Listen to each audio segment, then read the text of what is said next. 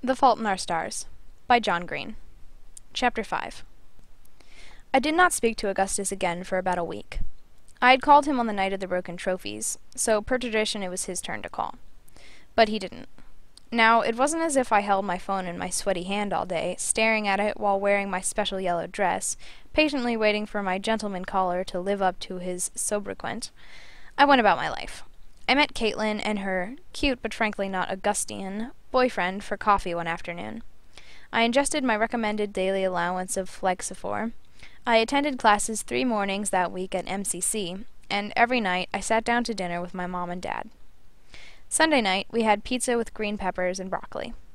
We were seated around our little circular table in the kitchen when my phone started singing, but I wasn't allowed to check it because we have a strict no phone during dinner rule. So I ate a little while Mom and Dad talked about this earthquake that had just happened in Papua New Guinea. They met in the Peace Corps in Papua New Guinea, and so whenever anything happened there, even something terrible, it was like all of a sudden they were not large sedentary creatures, but the young and idealistic and self-sufficient and rugged people they had once been. And their rapture was such that they didn't even glance over at me as I ate faster than I'd ever eaten, transmitting items from my plate into my mouth with a speed and ferocity that left me quite out of breath, which of course made me worry that my lungs were again swimming in a rising pool of fluid. I banished the thought as best I could. I had a PET scan scheduled in a couple of weeks. If something was wrong, I'd find out soon enough. Nothing to be gained by worrying between now and then. And yet still I worried. I liked being a person. I wanted to keep about it. Worry is yet another side effect of dying. Finally I finished and said, "Can I be excused?" And they hardly even paused from their conversation about the strengths and weaknesses of Guinean infrastructure. I grabbed my phone from my purse on the kitchen counter and checked my recent calls. Augustus Waters. I went out the back door into the twilight. I could see the swing set, and I thought about walking out there and swinging while I talked to him, but it seemed pretty far away given that eating tired me. Instead, I lay down in the grass on the patio's edge, looked up at Orion, the only constellation I could recognize, and called him. "Hazel Grace?" he said. "Hi," I said. "How are you?" "Grand," he said. "I've been wanting to call you on a nearly minutely basis, but I've been waiting until I could form a coherent thought in re an imperial affliction." He actually said in re. He really did, that boy. "And?" I said. "I think it's, reading it, I just kept feeling like? I asked, teasing him. "Like it was a gift?" he said askingly. "Like you'd given me something important?" "Oh," I said quietly. "That's cheesy," he said. "I'm sorry." "No," I said. "No, don't apologize." "But it doesn't end." "Yeah," I said. "Torture. I totally get it. I get that she died or whatever." "Right, I assume so," I said. "And okay, fair enough, but there's this unwritten contract between author and reader, and I think not ending your book kind of violates that contract." "I don't know," I said, feeling defensive of Peter Van Houten. "That's part of what I like about the book in some ways. It portrays death truthfully. You die in the middle of your life, in the middle of a sentence. But I do really want to know what happens to everyone else. That's what I asked him in my letters, but he never answers." "Right. You said he's a recluse?" "Correct." "Impossible to track down?" "Correct." "Utterly unreachable," Augustus said. "Unfortunately so." I said. "Dear Mr. Waters," he answered, "I am writing to thank you for your electronic correspondence, received via Miss Villagehart this 6th of April, from the United States of America, insofar as geography can be said to exist in our triumphantly diagnosed contemporaneity." "Augustus. What the heck?" "He has an assistant," Augustus said. "Ludovic Villagehart. I found her. I emailed her. She gave him the email. He responded via her email account." Okay, keep reading." "My response is being written with ink and paper in the glorious tradition of our ancestors, and then transcribed by Miss Villagehart into a series of ones and zeros to travel through the insipid web which has lately ensnared our species, so I apologize for any errors or omissions that may result. Given the entertainment bacchanalia at the disposal of young women and men of your generation, I am grateful to anyone anywhere who sets aside the hours necessary to read my little book. But I am particularly indebted to you, sir, both for your kind words about an imperial affliction, and for taking the time to tell me that the book, and here I quote you directly, meant a great deal to you. This comment, however, leads me to wonder, what do you mean by meant? Given the final futility of our struggle, is the fleeting jolt of meaning that art gives us valuable? Or is the only value in passing the time as comfortably as possible? What should a story seek to emulate, Augustus? A ringing alarm? A call to arms? A morphine drip? Of course, like all interrogation of the universe, this line of inquiry inevitably reduces us to asking what it means to be human, and whether, to borrow a phrase from the angst-encumbered 16-year-olds you no doubt revile, there is a point to it all. I fear there is not, my friend, and that you would receive scant encouragement from further encounters with my writing. But to answer your question, no, I have not written anything else, nor will I. I do not feel that continuing to share my thoughts with readers would benefit either them or me. Thank you again for your generous email. Yours most sincerely, Peter Van Houten, via Lidvi Villagerhart. Wow, I said. Are you making this up? Hazel Grace, could I, with my meager intellectual capacities, make up a letter from Peter Van Houten featuring phrases like our triumphantly diagnosed contemporaneity? You could not, I allowed. Can I have the email address? Of course, Augustus said, like it was not the best gift ever. I spent the next 2 hours writing an email to Peter Van Houten. It seemed to get worse each time I rewrote it, but I couldn't stop myself. Dear Mr. Peter Van Houten, C.O. Ludovic Vilgerhart. My name is Hazel Grace Lancaster. My friend Augustus Waters, who read An Imperial Affliction at my recommendation, just received an email from you at this address. I hope you will not mind that Augustus shared that email with me. Mr. Van Houten, I understand from your email to Augustus that you are not planning to publish any more books. In a way, I am disappointed, but I'm also relieved. I never have to worry whether your next book will live up to the magnificent perfection of the original. As a 3-year survivor of stage 4 cancer, I can tell you that you got everything right in An Imperial Affliction. Or at least, you got me right. Your book has a way of telling me what I'm feeling before I even feel it, and I've reread it dozens of times. I wonder, though, if you would mind answering a couple of questions I have about what happens after the end of the novel. I understand the book ends because Anna dies or becomes too ill to continue writing it, but I would really like to know what happens to Anna's mom.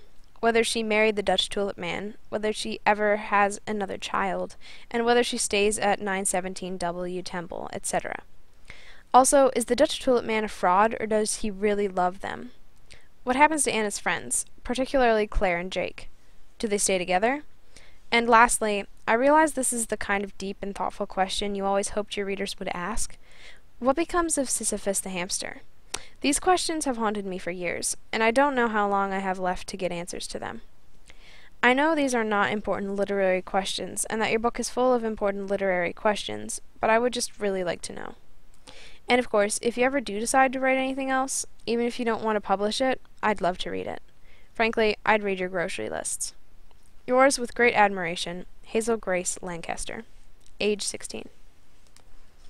After I sent it, I called Augustus back, and we stayed up late talking about An Imperial Affliction, and I read him the Emily Dickinson poem that Van Houten had used for the title. And he said I had a good voice for reading, and didn't pause too long for the line breaks.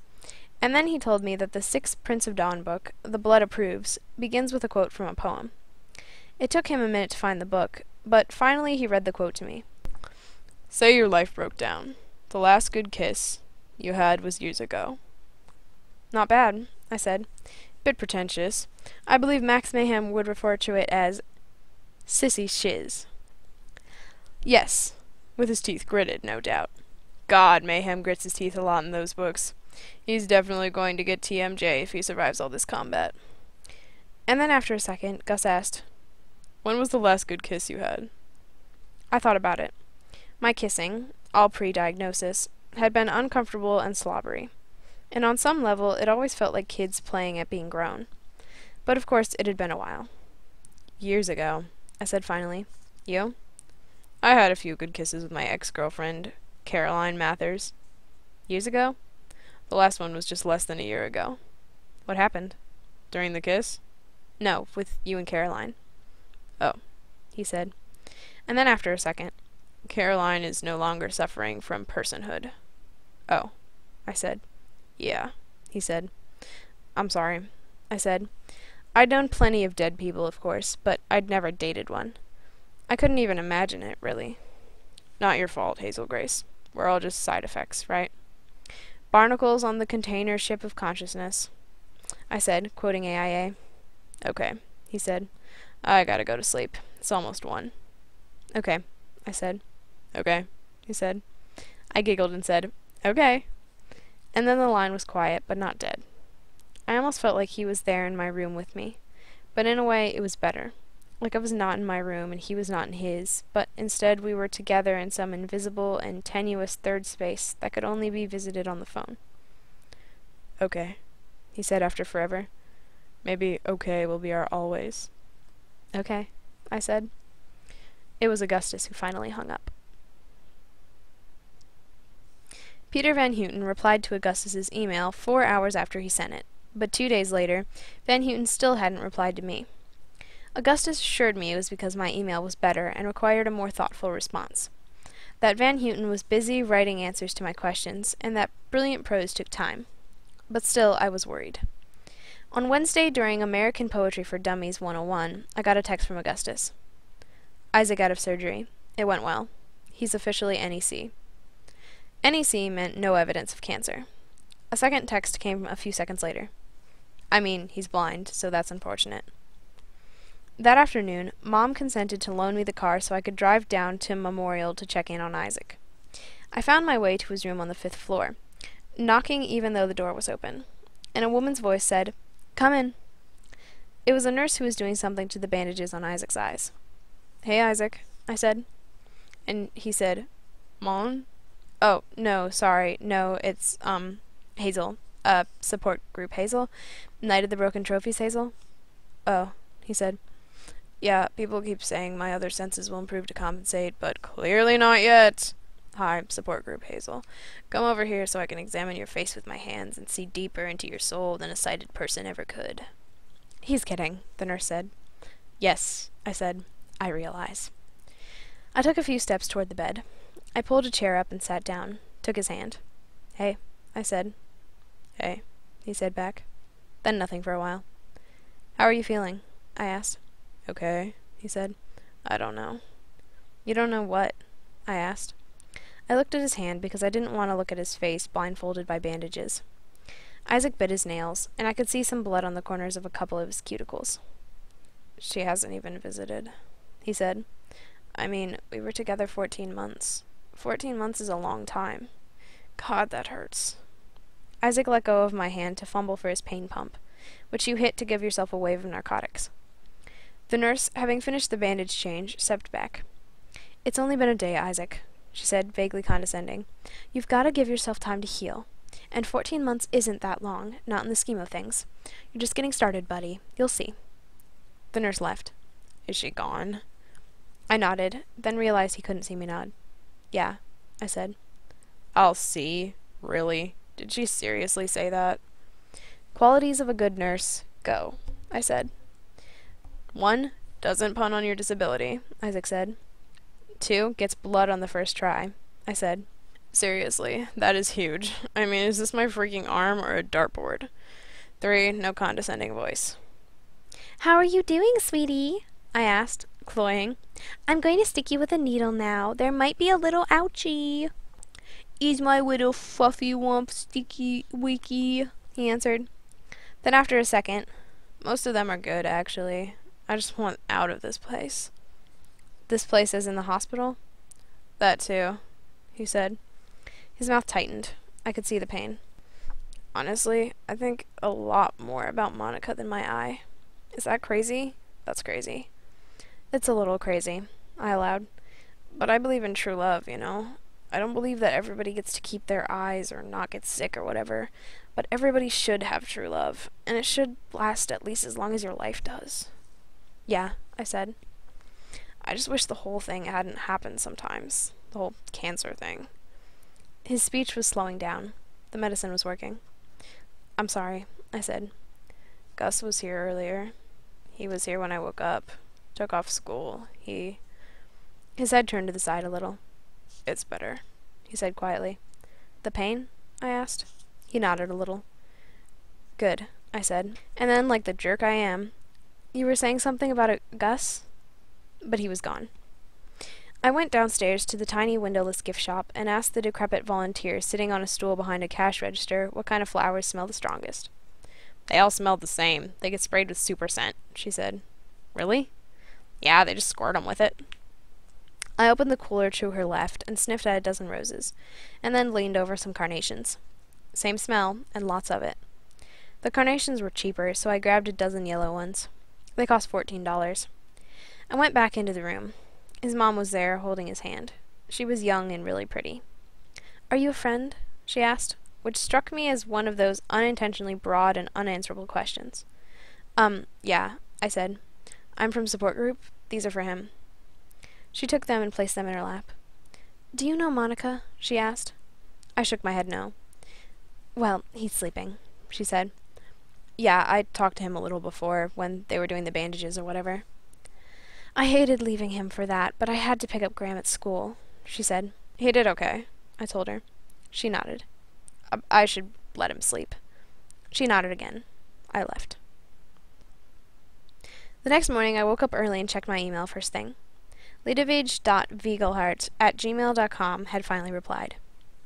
Dear Ms. Lancaster, I fear your faith has been misplaced. But then, faith usually is.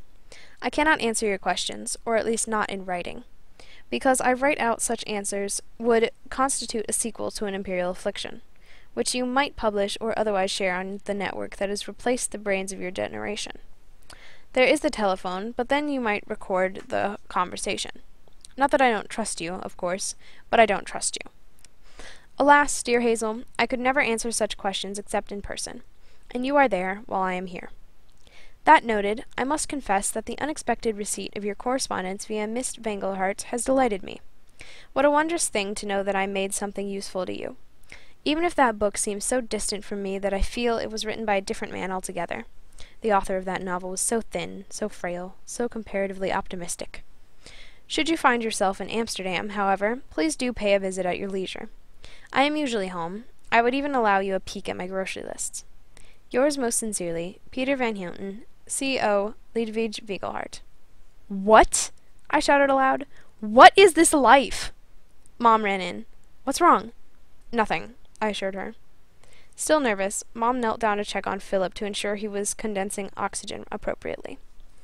I imagined sitting at a sun-drenched cafe with Peter Van Houten as he leaned across the table on his elbows, speaking in a soft voice so no one else would hear the truth of what happened to the characters I'd spent years thinking about.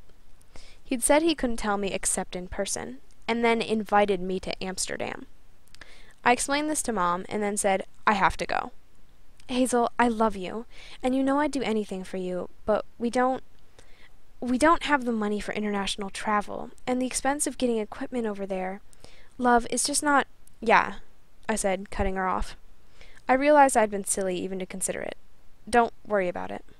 But she looked worried. It's really important to you, yeah? She said, sitting down, a hand on my calf. It would be pretty amazing, I said, to be the only person who knows what happens besides him. That would be amazing, she said. I'll talk to your father. No, don't, I said. Just seriously, don't spend any money on it, please. I'll think of something. It occurred to me that the reason my parents had no money was me. I'd sapped the family savings with Flaxophore copays, and Mom couldn't work because she had taken on the full-time profession of hovering over me. I didn't want to put them even further into debt. I told Mom I wanted to call Augustus to get her out of my room, because I couldn't handle her I can't make my daughter's dreams come true sad face. Augustus Waters' style, I read him the letter in lieu of saying hello. Wow, he said. I know, right? I said. How am I going to get to Amsterdam? Do you have a wish? He asked, referring to this organization, the Genie Foundation, which is in the business of granting sick kids one wish. No, I said. I used my wish pre-miracle. What'd you do? I sighed loudly. I was 13, I said. Not Disney, he said. I said nothing. You did not go to Disney World. I said nothing. Hazel Grace, he shouted. You did not use your one dying wish to go to Disney World with your parents. Also Epcot Center, I mumbled. Oh My God, Augustus said. I can't believe I have a crush on a girl with such cliché wishes. I was 13, I said again, although of course I was only thinking, crush, crush, crush, crush, crush. I was flattered, but changed the subject immediately. Shouldn't you be in school or something? I'm playing hooky to hang out with Isaac, but he's sleeping, so I'm in the atrium doing geometry. How's he doing? I asked. I can't tell if he's just not ready to confront the seriousness of his disability, or if he really does care more about getting dumped by Monica, but he won't talk about anything else. Yeah, I said. How long's he going to be in the hospital? Few days. Then he goes to this rehab or something for a while. But he gets to sleep at home, I think. Sucks, I said. I see his mom. I gotta go. Okay, I said. Okay, he answered. I could hear his crooked smile. On Saturday, my parents and I went down to the farmer's market in Broad Ripple. It was sunny, a rarity for Indiana in April, and everyone at the farmer's market was wearing short sleeves even though the temperature didn't quite justify it. We Hoosiers were excessively optimistic about summer. Mom and I sat next to each other on a bench across from a goat soap maker, a man in overalls who had to explain to every single person who walked by that, yes, they were his goats, and no, goat soap does not smell like goats. My phone rang. Who is it? Mom asked before I could even check. I don't know, I said. It was Gus, though. Are you currently at your house? He asked. No, I said. That was a trick question. I knew the answer, because I am currently at your house. Oh, well, we're on our way, I guess? Awesome. See you soon. Augustus Waters was sitting on the front step as we pulled into the driveway. He was holding a bouquet of bright orange tulips just beginning to bloom, and wearing an Indiana Pacers jersey under his fleece, a wardrobe choice that seemed utterly out of character, although it did look quite good on him. He pushed himself up off the stoop, handing me the tulips, and asked, Want to go on a picnic? I nodded, taking the flowers. My dad walked up behind me and shook Gus's hand. Is that a Rick Smith's jersey? My dad asked. Indeed it is. God, I love that guy, Dad said, and immediately they were engrossed in a basketball conversation I could not, and did not want to, join. So I took my tulips inside. Do you want me to put those in a vase? Mom asked as I walked in, a huge smile on her face. No, it's okay, I told her. If we'd put them in a vase in the living room, they would have been everyone's flowers. I wanted them to be my flowers. I went to my room but didn't change. I brushed my hair and teeth and put on some lip gloss and the smallest possible dab of perfume. I kept looking at the flowers. They were aggressively orange, almost too orange to be pretty. I didn't have a vase or anything, so I took my toothbrush out of my toothbrush holder and filled it halfway with water and left the flowers there in the bathroom. When I re-entered my room, I could hear people talking. So I sat on the edge of my bed for a while and listened through my hollow bedroom door. Dad. So you met Hazel at support group? Augustus. Yes, sir. This is a lovely house you've got. I like your artwork. Mom. Thank you, Augustus. Dad. You're a survivor yourself, then? Augustus. I am. I didn't cut this fella off for the sheer unadulterated pleasure of it, although it is an excellent weight loss strategy. Legs are heavy. Dad. And how's your health now? Augustus. NEC for 14 months. Mom. That's wonderful. The treatment options these days, it really is remarkable. Augustus. I know. I'm lucky. Dad. You have to understand that Hazel is still sick, Augustus, and will be for the rest of her life. She'll want to keep up with you, but her lungs... At which point I emerged, silencing him. So, where are you going? Asked Mom. Augustus stood up and leaned over to her, whispering the answer, and then held a finger to his lips. Shh, he told her. It's a secret. Mom smiled. You've got your phone? She asked me. I held it up as evidence, tilted my oxygen cart onto its front wheels, and started walking. Augustus hustled over, offering me his arm, which I took. My fingers wrapped around his biceps. Unfortunately, he insisted upon driving, so the surprise could be a surprise. As we shuddered toward our destination, I said, You nearly charmed the pants off my mom. Yeah, and your dad is a Smiths fan, which helps. You think they liked me? Sure they did. Who cares, though? They're just parents. They're your parents, he said, glancing over at me. Plus, I like being liked. Is that crazy? Well, you don't have to rush to hold doors open or smother me in compliments for me to like you. He slammed the brakes, and I flew forward hard enough that my breathing felt weird and tight. I thought of the PET scan. Don't worry, worry's useless. I worried anyway. We burned rubber, roaring away from a stop sign before turning left onto the misnomered Grand View. There's a view of a golf course, I guess, but nothing grand. The only thing I could think of in this direction was the cemetery. Augustus reached into the center console, flipped open a full pack of cigarettes, and removed one. Do you ever throw them away? I asked him. One of the many benefits of not smoking is that packs of cigarettes last forever, he answered. I've had this one for almost a year. A few of them are broken near the filters, but I think this pack could easily get me to my 18th birthday. He held the filter between his fingers, then put it in his mouth. So, okay, he said. Okay, name some things that you never see in Indianapolis. Skinny adults, I said. He laughed. Good, keep going. Beaches. Family-owned restaurants. Topography. All excellent examples of things we lack. Also, culture. Yeah, we are a bit short on culture, I said, fully realizing where he was taking me. Are we going to the museum? In a manner of speaking. Oh, are we going to that park or whatever? Gus looked a bit deflated. Yes, we are going to that park or whatever, he said. You've figured it out, haven't you? Figured what out? Nothing. There was this park behind the museum where a bunch of artists had made big sculptures. I'd heard about it, but had never visited. We drove past the museum and parked right next to this basketball court filled with huge blue and red steel arcs that imagined the path of a bouncing ball. We walked down what passes for a hill in Indianapolis to this clearing where kids were climbing all over this huge, oversized skeleton sculpture. The bones were each about waist high, and the thigh bone was longer than me. It looked like a child's drawing of a skeleton rising up out of the ground. My shoulder hurt. I worried the cancer had spread from my lungs. I imagined the tumor metastasizing into my own bones, boring holes into my skeleton, a slithering eel of insidious intent. Funky bones, Augustus said, created by Joop van Lieshout. Sounds Dutch. He is, Gus said. So is Rick Smits. So are tulips. Gus stopped in the middle of the clearing with the bones right in front of us and slipped his backpack off one shoulder, then the other. He unzipped it, producing an orange blanket, a pint of orange juice, and some sandwiches wrapped in plastic wrap with the crusts cut off. What's with all the orange? I asked, still not wanting to let myself imagine that all this would lead to Amsterdam. Natural color of the Netherlands, of course.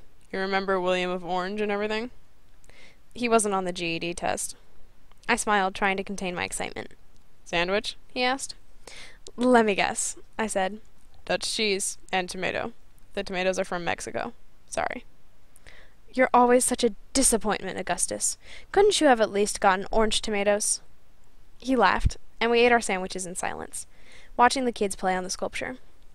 I couldn't very well ask him about it, so I just sat there surrounded by Dutchness, feeling awkward and hopeful. In the distance, soaked in the unblemished sunlight so rare and precious in our hometown, a gaggle of kids made a skeleton into a playground, jumping back and forth among the prosthetic bones. Two things I love about this sculpture, Augustus said. He was holding the unlit cigarette between his fingers, flicking at it as if to get rid of the ash. He placed it back in his mouth. First, the bones are just far enough apart that if you're a kid, you cannot resist the urge to jump between them. Like, you just have to jump from ribcage to skull. Which means that, second, the sculpture essentially forces children to play on bones. The symbolic resonances are endless, Hazel Grace. You do love symbols, I said, hoping to steer the conversation back toward the many symbols of the Netherlands at our picnic. Right, about that. You are probably wondering why you are eating a bad cheese sandwich and drinking orange juice, and why I am wearing the jersey of a Dutchman who played a sport I have come to loathe. It has crossed my mind, I said. Hazel Grace, like so many children before you, and I say this with great affection, you spent your wish hastily, with little care for the consequences. The Grim Reaper was staring you in the face, and the fear of dying with your wish still in your proverbial pocket, ungranted, led you to rush toward the first wish you could think of. And you, like so many others, chose the cold and artificial pleasures of the theme park. I actually had a great time on that trip. I met Goofy and Min. I am in the midst of a soliloquy. I wrote this out and memorized it, and if you interrupt me, I will completely screw it up. Augustus interrupted. Pleased to be eating your sandwich and listening. The sandwich was inedibly dry, but I smiled and took a bite anyway. Okay, where was I? The artificial pleasures. He returned the cigarette to its pack. Right. the cold and artificial pleasures of the theme park. But let me submit that the real heroes of the Wish Factory are the young men and women who wait like Vladimir and Estragon wait for Godet, and good Christian girls wait for marriage. These young heroes wait stoically and without complaint for their one true wish to come along. Sure, it may never come along, but at least they can rest easily in the grave knowing that they've done their little part to preserve the integrity of the wish as an idea. But then again, maybe it will come along. Maybe you'll realize that your one true wish is to visit the brilliant Peter Van Houten in his Amsterdamian exile, and you will be glad, indeed, to have saved your wish. Augustus stopped speaking long enough that I figured the soliloquy was over. But I didn't save my wish, I said. Ah, he said. And then, after what felt like a practiced pause, he added, but I saved mine. Really? I was surprised that Augustus was wish eligible. What with being still in school and a year into remission, you had to be pretty sick for the genies to hook you up with a wish. I got it in exchange for the leg, he explained.